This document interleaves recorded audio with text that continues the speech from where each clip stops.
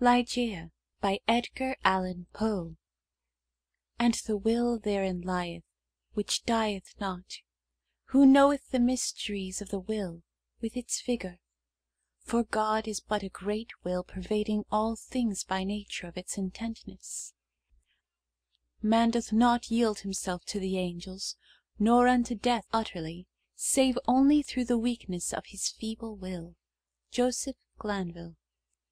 I cannot for my soul remember how, when, or even precisely where I first became acquainted with the lady Ligeia. Long years have since elapsed, and my memory is feeble through much suffering. Or, perhaps, I cannot now bring these points to mind, because, in truth, the character of my beloved, her rare learning, her singular yet placid cast of beauty, and the thrilling and enthralling eloquence of her low musical language, made their way into my heart by paces so steadily and stealthily progressive, that they have been unnoticed and unknown. Yet I believe that I met her first and most frequently in some large, old, decaying city near the Rhine. Of her family I have surely heard her speak. That it is of a remotely ancient date cannot be doubted. Ligeia, Ligeia, in studies of a nature more than all else adapted to deaden impressions of the outward world, it is by that sweet word alone, by Ligeia, that I bring before mine eyes in fancy the image of her who is no more. And now, while I write, a recollection flashes upon me that I have never known the paternal name of her who was my friend and my betrothed, and who became the partner of my studies, and finally the wife of my bosom. Was it a playful charge on the part of my Ligeia, or was it a test of my strength of affection, that I should institute no inquiries upon this point?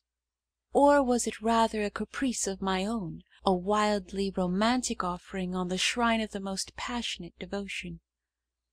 I but indistinctly recall the fact itself. What wonder that I have utterly forgotten the circumstances which originated or attended it? And indeed, if ever she, the wan and misty-winged Ashtophet of idolatrous Egypt, presided, as they tell, over marriages ill-omened, then most surely she presided over mine. There is one dear topic, however, on which my memory falls me not. It is the person of Ligeia. In stature she was tall, somewhat slender, and in her latter days even emaciated. I would in vain attempt to portray the majesty, the quiet ease of her demeanour, or the incomprehensible lightness and elasticity of her footfall. She came and departed as a shadow. I was never made aware of her entrance into my closed study, save by the dear music of her low sweet voice, as she placed her marble hand upon my shoulder. In beauty of face, no maiden ever equalled her. It was the radiance of an opium dream, an airy and spirit-lifting vision more wildly divine than the fantasies which hovered vision about the slumbering souls of the daughters of Delos. Yet her features were not of that regular mould which we have been falsely taught to worship in the classical labours of the heathen. There is no exquisite beauty, says Bacon, Lord Verulam, speaking truly of all the forms and genera of beauty, without some strangeness in the proportion. Yet, although I saw that the features of Ligeia were not of a classic regularity, although I perceived that her loveliness was indeed exquisite, and felt that there was much of strangeness pervading it, yet I have tried in vain to detect the irregularity and to trace home my own perception of the strange. I examined the contour of the lofty and pale forehead. It was faultless. How cold indeed that word, when applied to a majesty so divine! The skin rivalling the purest ivory, the commanding extent and repose, the gentle prominence of the regions above the temples, and then the raven black, the glossy, the luxuriant, and naturally curling tresses, setting forth the full force of the Homeric epithet, hyacinthine. I looked at the delicate outlines of the nose. and nowhere but in the graceful medallions of the Hebrews had I beheld a similar perfection. There were the same luxurious smoothness of the surface, the same scarcely perceptible tendency to the aquiline, the same harmoniously curved nostrils, speaking the free spirit. I regarded the sweet mouth. Here was indeed the triumph of all things heavenly, the magnificent turn of the short upper lip, the soft voluptuous slumber of the under, the dimples which sported, and the colour which spoke, the teeth glancing back with a brilliancy almost startling, every ray of the holy light which fell upon them in her serene and placid, yet most exultingly radiant of smiles. I scrutinized the formation of the chin, and here too I found the gentleness of breadth, the softness and the majesty, the fullness and the spirituality of the Greek, the contour which the god Apollo revealed but in a dream to Cleomenes, the son of the Athenian. And then I peered into the large eyes of Ligeia. For eyes we have no models in the remotely antique. It might have been, too, that in these days of my beloved lay the secret to which Lord Verulam alludes. They were, I must believe, far larger than the ordinary eyes of our own race. They were even fuller than the fullest of the gazelle eyes of the tribe of the valley of Nourjahad. Yet it was only at intervals, in moments of intense excitement, that this peculiarity became more than slightly noticeable in Ligeia. And at such moments was her beauty, in my heated fancy thus it appeared perhaps, the beauty of beings either above or apart from the earth, the beauty of the fabulous Houri of the Turk. The hue of the orbs was the most brilliant of black, and far over them hung jetty lashes of great length. The brows, slightly irregular in outline, had the same tint. The strangeness, however, which I found in the eyes, was of a nature distinct from the formation, or the colour, or the brilliancy of the features, and must, after all, be referred to in the expression. Ah, word of no meaning, behind whose vast latitude of mere sound we entrench our ignorance of so much of the spiritual. The expression of the eyes of Ligeia! How for long hours I have pondered upon it! How have I, through the whole of a midsummer night, struggled to fathom it! What was it, that something more profound than the well of Democritus, which lay far within the pupils of my beloved? What was it? I was possessed with a passion to discover. Those eyes, those large, those shining, those divine orbs, they became to me twin stars of Leda, and I to them devoutest of astrologers. There is no point, among the many incomprehensible anomalies of the science of mind, more thrillingly exciting than the fact, never, I believe, noticed in the schools, that in our endeavours to recall to memory something long forgotten, we often find ourselves upon the very verge of remembrance, without being able, in the end, to remember. And thus how frequently, in my intense scrutiny of Ligeia's eyes, have I felt approaching the full knowledge of their expression, felt it approaching, yet not quite be mine, and so at length entirely depart. And, strange, oh strangest mystery of all, I found, in the commonest objects of the universe, a circle of analogies to that expression.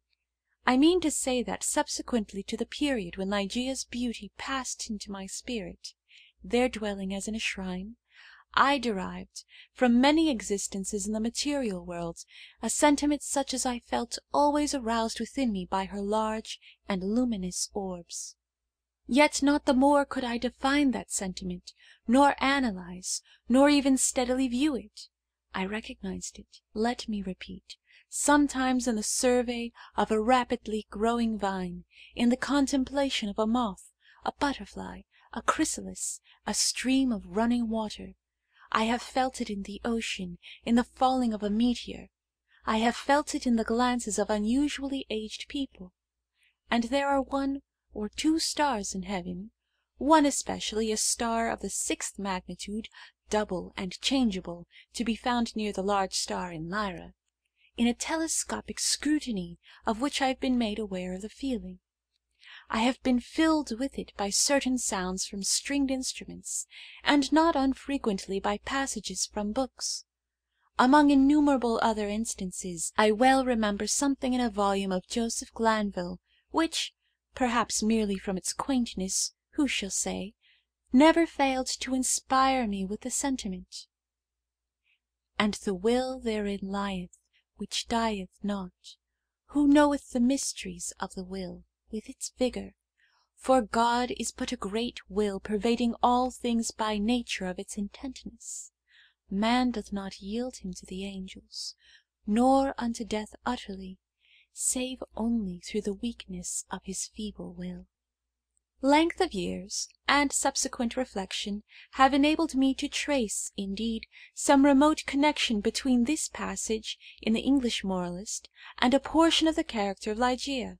An intensity in thought, action, or speech was possibly in her a result, or at least an index, of that gigantic volition which, during our long intercourse, failed to give other and more immediate evidence of its existence.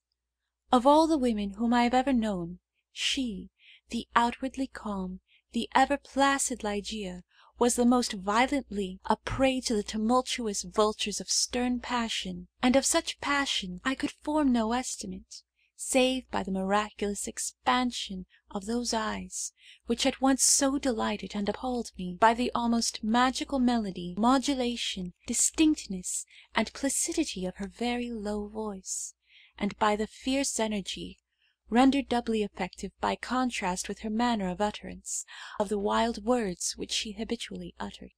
I have spoken of the learning of Ligeia. It was immense, such as I have never known in woman. In the classical tongues she was deeply proficient, and as far as my own acquaintance extended in regard to the modern dialects of Europe, I have never known her at fault. Indeed, upon any theme of the most admired, because simply the most abstruse of the boasted erudition of the Academy, have I ever found Ligeia at fault. How singularly, how thrillingly, this one point in the nature of my wife has forced itself, at this late period, only upon my attention! I said her knowledge was such as I have never known in woman. But where breathes the man who has traversed, and successfully, all the wide areas of moral, physical, and mathematical science? I saw not then what I now clearly perceive, that the acquisitions of Ligeia were gigantic, were astounding.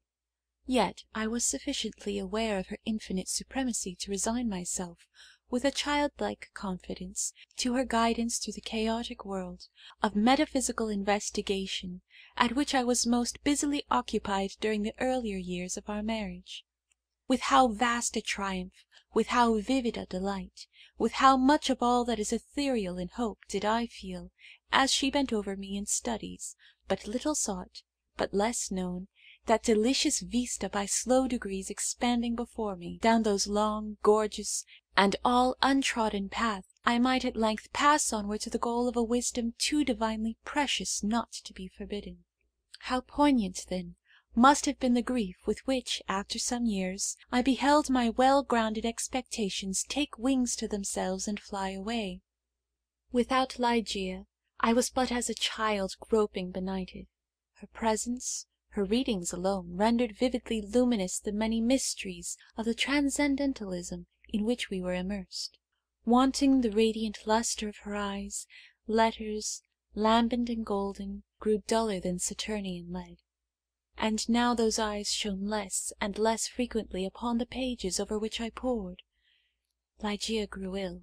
The wild eyes blazed with a too glorious effulgence. The pale fingers became of the transparent waxen hue of the grave, and the blue veins upon the lofty forehead swelled and sank impetuously with the tides of the gentle emotion. I saw that she must die, and I struggled desperately in spirit with the grim Azrael. And the struggles of the passionate wife were, to my astonishment, even more energetic than my own. There had been much in her stern nature to impress me with the belief that, to her, death would have come without its terrors, but not so. Words are impotent to convey any just idea of the fierceness of resistance with which she wrestled with the shadow. I groaned in anguish at the pitiable spectacle. I would have soothed, I would have reasoned, but in the intensity of her wild desire for life, but for life, solace and reason were the uttermost folly. Yet not until the last instance, amid the most convulsive writhings of her fierce spirit, was shaken the external placidity of her demeanour. Her voice grew more gentle, grew more low. Yet I would not wish to dwell upon the wild meaning of the quietly uttered words. My brain reeled as I hearkened entranced, to a melody more than mortal, to assumptions and aspirations which mortality had never before known. That she loved me, I should not have doubted, and I might have been easily aware that, in a bosom such as hers, love would have reigned no ordinary passion. But in death only was I fully impressed with the strength of her affection. For long hours, detaining my hand, would she pour out before me the overflowing of a heart whose more than passionate devotion amounted to idolatry. How had I deserved to be so blessed by such confessions? How had I deserved to be so cursed with the removal of my beloved in the hour of her making them? But upon this subject I cannot bear to dilate. Let me say only, that in Ligeia's more than womanly abandonment to a love, alas, all unmerited, all unworthily bestowed, I at length recognized the principle of her longing.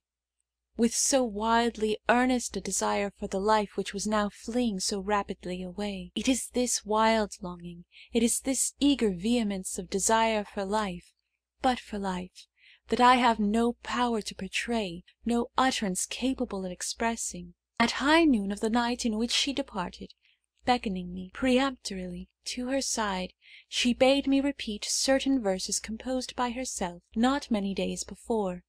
I obeyed her. They were these: Lo, 'tis a gala night, within the lonesome latter years, an angel throng bewinged, bedight in veils and drowned in tears, sit in a theatre to see a play of hopes and fears, while the orchestra breathes fitfully the music of the spheres. Mimes, in the form of God on high, mutter and mumble low, and hither and thither fly. Mere puppets they, who come and go at bidding of vast formless things, that shift the scenery to and fro, flapping from out their condor wings invisible woe. That motley drama, oh, be sure it shall not be forgot, with its phantom chased forevermore by a crowd that sees it not, through a circle that ever returneth in to the self-same spot, and much of madness, and more of sin, and horror the soul of the plot. But see, amid the mimic rout, a crawling shape intrude, a blood-red thing that writhes from out the scenic solitude. It writhes with mortal pangs, the mimes become its food, and the seraphs sob at vermin fangs in human gore imbued. Out are the lights, out all, and over each quivering form the curtain, a funeral pall, comes down with the rush of a storm, and the angels, all pallid and wan, uprising, unveiling, affirm that the play is the tragedy, man, and its hero, the conqueror, worm. "O God!" half shrieked Ligeia, leaping to her feet, and extending her arms aloft with a spasmodic movement, as I made an end of these lines. "O God! O divine Father! Shall these things be undeviatingly so? Shall this conqueror be not once conquered? Are we not part and parcel in thee? Who knoweth the mysteries of the will with its vigour? Man doth not yield him to the angels, nor unto death utterly, save only through the weakness of his feeble will." And now, as if exhausted with emotion, she suffered her white arms to fall, and returned solemnly to her bed of death. And as she breathed her last sighs, there came mingled with them a low murmur from her lips. I bent to them my ear and distinguished, again, the concluding words of the passage in Glanville: "Man doth not yield him to the angels, nor unto death utterly, save only through the weakness of his feeble will. She died, and I, crushed into the very dust with sorrow, could no longer endure the lonely desolation of my dwelling in the dim and decaying city by the Rhine. I had no lack of what the world calls wealth. Ligeia had brought me far more, very far more than ordinarily falls to the lot of mortals. After a few months, therefore, of weary and aimless wandering, I purchased and put in some repair an abbey, which I shall not name, in one of the wildest and least frequented portions of fair England. The gloomy and dreary grandeur of the building, the almost savage aspect of the domain, the many melancholy and time-honoured memories connected with both, had much in unison with the feelings of utter abandonment which had driven me into that remote and unsocial region of the country. Yet, although the external abbey, with its verdant decay hanging about it, suffered but little alteration, I gave way, with a childlike perversity, and perchance with a faint hope of alleviating my sorrows, to a display of more than regal magnificence within. For such follies, even in childhood, I had imbibed a taste, and now they came back to me, as if in the dotage of grief. Alas! I feel how much even of the incipient madness might have been discovered in the gorgeous and fantastic draperies, in the solemn carvings of Egypt, in the wild cornices and furniture, in the Bedlam patterns of the carpets of tufted gold.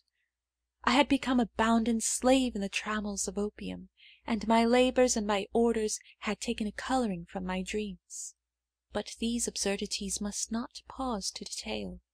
Let me speak only of that one chamber, ever accursed, whither, in a moment of mental alienation, I led from the altar as my bride, as the successor of the unforgotten Ligeia, the fair-haired and blue-eyed Lady Rowena Trevanion of Tremaine. There is no individual portion of the architecture and decoration of that bridal chamber which is not now visibly before me. Where were the souls of the haughty family of the bride when, through thirst of gold, they permitted to pass the threshold of an apartment so bedecked, a maiden and a daughter so beloved? I have said that I minutely remember the details of the chamber, yet I am sadly forgetful on topics of deep moment, and here there was no system, no keeping, in the fantastic display, to take hold upon the memory. The room lay in a high turret of the castellated abbey, was pentagonal in shape, and of capacious size. Occupying the whole southern face of the pentagon was the sole window, an immense sheet of unbroken glass from Venice, a single pane, and tinted of a leaden hue, so that the rays of either the sun or moon, passing through it, fell with a ghastly lustre on the objects within. Over the upper portion of this huge window extended the trellis-work of an aged vine, which clambered up the massy walls of the turret. The ceiling, of gloomy-looking oak, was excessively lofty, vaulted, and elaborately fretted with the wildest and most grotesque specimens of a semi-Gothic, semi-Druidical device. From out the most central recess of this melancholy vaulting depended, by a single chain of gold with long links, a huge censer of the same metal, Saracenic in pattern, and with many perforations so contrived that there writhed in and out of them, as if endued with a serpent vitality, a continual succession of parti-coloured fires. Some few ottomans and golden candelabra of Eastern figure were in various stations about, and there was the couch too, bridal couch, of an Indian model, and low, and sculptured of solid ebony, with a pall-like canopy above. In each of the angles of the chamber stood on end a gigantic sarcophagus of black granite, from the tombs of the kings over against Luxor, with their aged lids full of immemorial sculpture. But in the draping of the apartment lay, alas, the chief fantasy of all. The lofty walls, gigantic in height, even unproportionably so, were hung from summit to foot in vast folds with a heavy and massive-looking tapestry of a material which was found alike as carpet on the floor, as a covering for the ottomans and the ebony bed, and as a canopy for the bed, and as the gorgeous volutes of the curtains which partially shaded the window. The material was the richest cloth of gold. It was spotted all over, at regular intervals, with arabesque figures, about a foot in diameter, and wrought upon the cloth in patterns of the most jetty black. But these figures partook of the true character of the arabesque only when regarded from a single point of view, by a contrivance now common, and indeed traceable to a very remote period of antiquity. They were made changeable in aspect. To one entering the room, they bore the appearance of simple monstrosities, but upon a farther advance this appearance gradually departed, and step by step, as the visitor moved his station in the chamber, he saw himself surrounded by an endless succession of the ghastly forms which belong to the superstition of the Norman, or arise in the guilty slumbers of the monk. The phantasmagoric effect was vastly heightened by the artificial introduction of a strong continual current of wind behind the draperies, giving a hideous and uneasy animation to the whole. In halls such as these, in a bridal chamber such as this, I passed, with the Lady Tremaine, the unhallowed hours of the first month of our marriage, passed them with but little disquietude. That my wife dreaded the fierce moodiness of my temper, that she shunned me and loved me but little, I could not help perceiving, but it gave me rather pleasure than otherwise. I loathed her with a hatred belonging more to demon than to man. My memory flew back, oh, with what intensity of regret, to Ligeia, the beloved, the august, the beautiful, the entombed. I revelled in recollections of her purity, of her wisdom, of her lofty, her ethereal nature, of her passionate, her idolatrous love. Now then did my spirit fully and freely burn with more than all the fires of her own. In the excitement of my opium dreams, for I was habitually fettered in the shackles of the drug, I would call aloud upon her name during the silence of the night, or among the sheltered recesses of the glens by day, as if, through the wild eagerness, the solemn passion, the consuming ardour of my longing for the departed, I could restore her to the pathway she had abandoned. Ah, could it be for ever upon the earth? About the commencement of the second month of the marriage, the Lady Rowena was attacked with sudden illness, from which her recovery was slow. The fever which consumed her rendered her nights uneasy, and in her perturbed state of half slumber she spoke of sounds and of motions in and about the chamber of the turret, which I concluded had no origin save in the distemper of her fancy, or perhaps in the phantasmagoric influences of the chamber itself. She became at length convalescent, finally well. Yet but a brief period elapsed, ere a second more violent disorder again threw her upon a bed of suffering, and from this attack her frame, at all times feeble, never altogether recovered. Her illnesses were, after this epoch, of alarming character, and of more alarming recurrence, defying alike the knowledge and the great exertions of her physicians.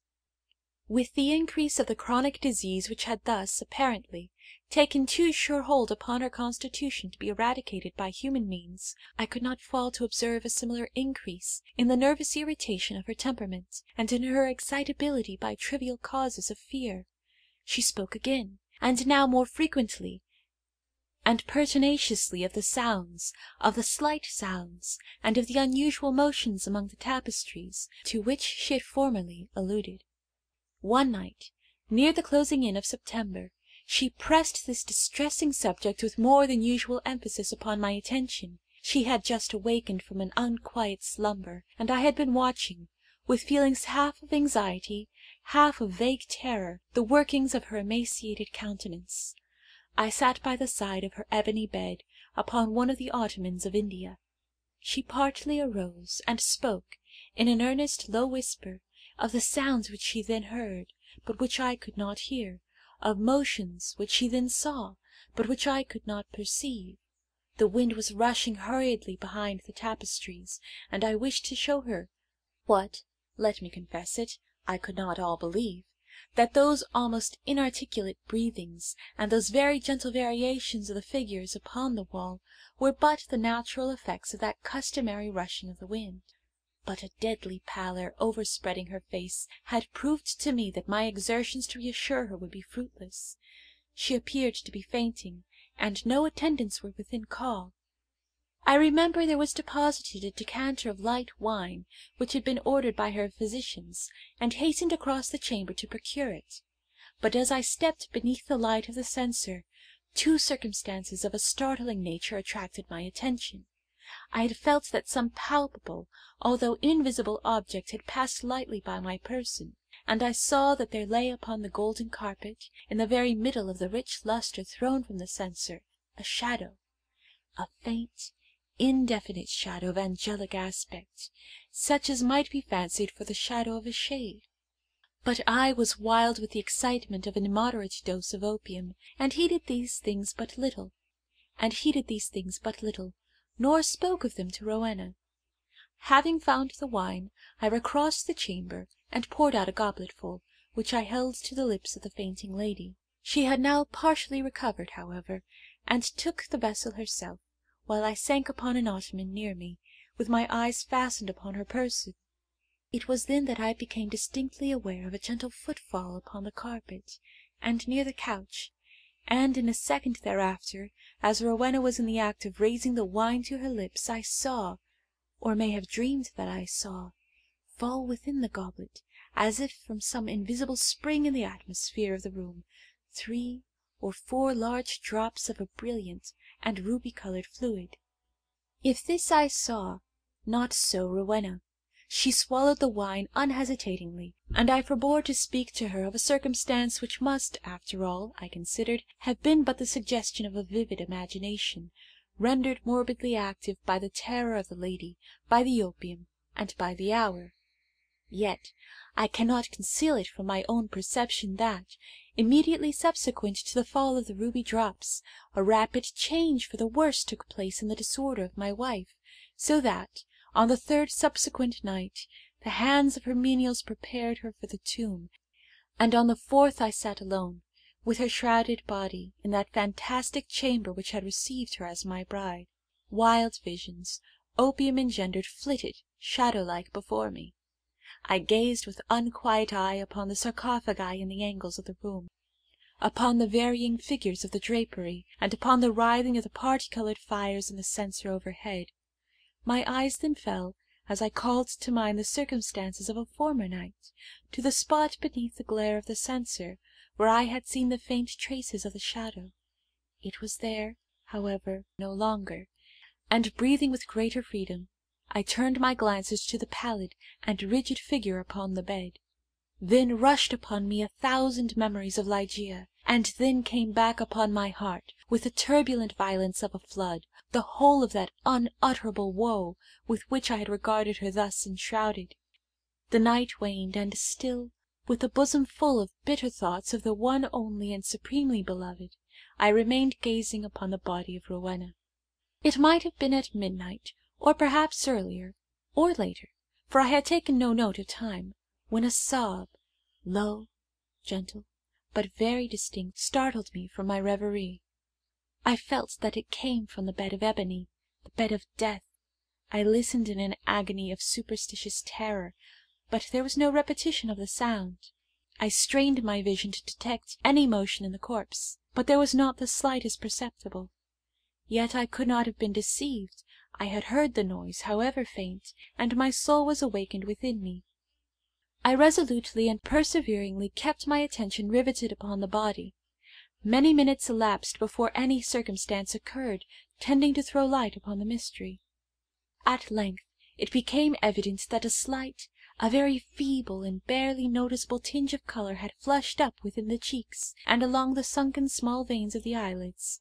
Through a species of unutterable horror and awe, for which the language of mortality has no sufficiently energetic expression, I felt my heart cease to beat, my limbs grow rigid where I sat. Yet a sense of duty finally operated to restore my self-possession. I could no longer doubt that we had been precipitate in our preparations, that Rowena still lived. It was necessary that some immediate exertion be made, yet turret was altogether apart from the portion of the abbey tenanted by the servants. There were none within call. I had no means of summoning them to my aid without leaving the room for many minutes, and this I could not venture to do. I therefore struggled alone in my endeavours to call back the spirit ill hovering. In a short period it was certain, however, that a relapse had taken place. The colour disappeared from both eyelid and cheek, leaving a wanness even more than that of marble. The lips became doubly shrivelled and pinched up in the ghastly expression of death. A repulsive clamminess and coldness overspread rapidly the surface of the body, and all the usual rigorous illness immediately supervened. I fell back with a shudder upon the couch from which I had been so startlingly aroused, and again gave myself up to passionate waking visions of Ligeia. An hour thus elapsed when, could it be possible, I was a second time aware of some vague sound issuing from the region of the bed. I listened in extremity of horror. The sound came again. It was a sigh. Rushing to the corpse, I distinctly saw a tremor upon the lips. In a minute afterward they relaxed, disclosing a bright line of the pearly teeth. Amazement now struggled in my bosom with the profound awe which had hitherto reigned there alone. I felt that my vision grew dim, that my reason wandered, and it was only by a violent effort that I at length succeeded in nerving myself to the task which duty thus once more had pointed out. There was now a partial glow upon the forehead and upon the cheek and throat. A perceptible warmth pervaded the whole frame.